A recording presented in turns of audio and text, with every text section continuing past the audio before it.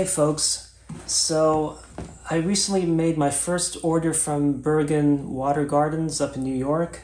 Somebody on YouTube, actually, one of my viewers, referred me to that site over a year ago because they sometimes will stock the Nepenthes lowii. And they've had them in stock since he referred them to me, or me to that website. But I finally took the plunge to purchase one. But I purchased more than one Nepenthes plant. So let us take a look at the two varieties that I recently bought. They have interesting wrapping.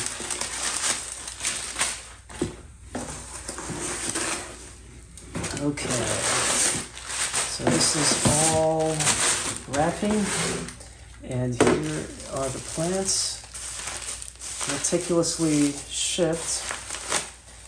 So this thing actually has some weight to it, so they gave it some good water and shipped it priority mail, so it's not sitting in water for too long in a perfectly humid environment in the dark.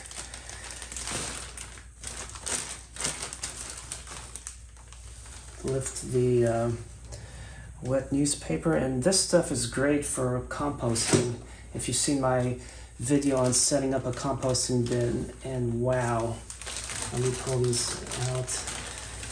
So the Nepenthes lowii, look at what a tiny seedling this is, and not much bigger than a quarter. And the problem is, these are the ones that are affordable, and then their prices escalate. And then here we have the Nepenthes bicalcarata, which is nice because look at that picture, it has some fangs to it.